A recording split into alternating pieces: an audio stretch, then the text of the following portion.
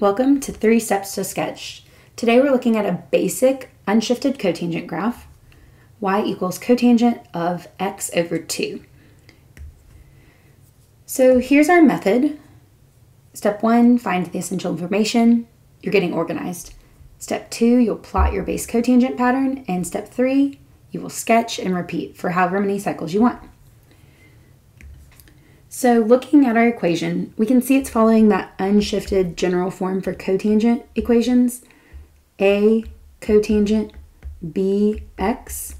So that'll help you with your identifying, that first part of the step 1. And it may help you, if you're looking at this x over 2 and you don't like that, it may help you to pull out the coefficient, rewrite it so that it's cotangent of 1/2 x. Okay, those are equivalent expressions, but just sometimes it's easier to see that b term out in front of x. All right, so let's go ahead and dig into step 1. We're getting organized. A is the leading coefficient. For our equation, we see it's an understood 1, okay, wherever you're looking.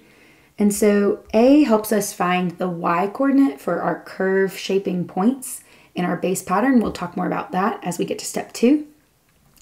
We can see B is the coefficient of x, and we worked hard when we rewrote it to pull out that value, 1/2. So that tells us a couple things. First, it's nice to know that B tells you how many cycles of your graph happen between 0 and pi. So we should only see half a cycle happening in that space. And it also helps us calculate the period. For cotangent, we do that using the formula pi divided by b. Do know that because we're dividing by a fraction, it's the same thing as multiplying by the reciprocal. So pi divided by 1/2 is actually going to be 2 pi for our period. And again, period is just the length of a horizontal cycle, if you need to recall that. All right, so now we can choose how to label our axes. With this method, I like to be really intentional about the horizontal axis and how I label it. The base pattern in the second step is going to have 4 key components, and I like those components to align with the horizontal tick marks. So to get this to happen, take your period and divide by 4. So 2 pi divided by 4. Label your horizontal tick marks every pi over 2. Okay, and then for your vertical axis, usually counted by 1s will work really well. All right, let's go ahead and label our grid now. So starting with our horizontal axis, count by pi over 2. So 1 pi over 2, 2 pi over 2, 3 pi over 2, 4 pi over 2, 5 pi over 2.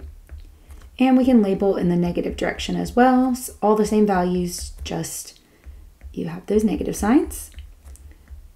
So it doesn't take too long here. And let's label our vertical axis as well, counting by 1s. So we have a really nice grid set up here. Now the last thing I like to do in the essentials step is to create an asymptote generating equation. And so there's a really quick way to do this. If you like a formula, it's x equals 0 plus pi over b k. For y equals cotangent x, the parent function for all of these unshifted cotangent graphs, our first asymptote happens on the y-axis, so at x equals 0. And then we know an asymptote happens once a period. And so that's what that second part says, that pi over b is how we represent the period in general, and k represents any integer. So depending on which one you substitute in, you'll get a different asymptote for the graph. All right, so the asymptote here, for our specific equation, x equals 0 plus pi over b, we said was 2 pi k.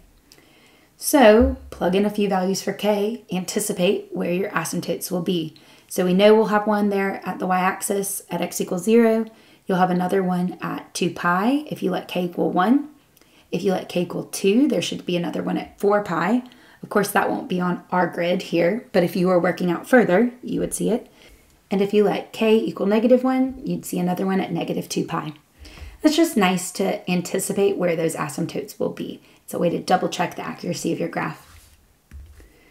So now we're ready for step 2. We have everything organized, and let's recall the base pattern for cotangent graphs. It goes asymptote, upper curve shaping point, 0 or x-intercept, and lower curve shaping point. It's the graph that looks, in general, like that. So let's go ahead and sketch on this first cycle or plot these points. We have our asymptote on the y-axis at x equals 0. And then our first point, our upper curve shaping point, move to that first horizontal tick mark to the right, so pi over 2. And the y-coordinate is going to be a. Okay, that's what we were talking about earlier. A helps you set the y-coordinates for these points. So here it is at pi over 2, 1. Then the next horizontal tick mark, your second one moving to the right of the origin, will be your 0. So that's easy enough. Plot that point there at pi. And for your final piece of the base pattern, your lower curve shaping point, move to the third horizontal tick mark to the right of the origin, so 3 pi over 2. And this time you'll get its y-coordinate by taking the value opposite of a, so -1. And you've got your base pattern here for one cycle of cotangent x over 2. Step 3 is to sketch and repeat, so let's go ahead and sketch this in. Here is one cycle of y equals cotangent x over 2.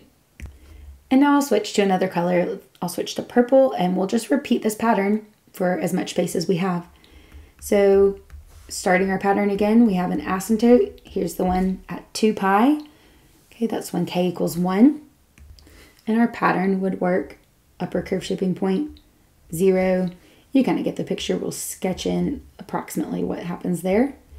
And let's work in the other direction. So you can count 4 to the left and work the pattern, or you can just work backward and say lower curve shaping point, 0, upper point, and here's that asymptote we predicted at x equals -2 pi from that asymptote's equation. Okay, sketch in that curve. Looks really nice. And if you want, you can show, we know that this pattern would continue. All right, so we have about 3 cycles of y equals cotangent x over 2. If you want one more way to double check that your graph is accurate, look back to your value b.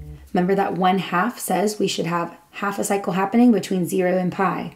So if you look between 0 and pi, sure enough, you just have half of that cotangent curve. All right, hope this helped you feel comfortable graphing this particular equation, and you can apply this method to any other unshifted cotangent graph. Check the video description for links to more worked examples and to methods and graphs for all the other trig functions. Thanks for watching.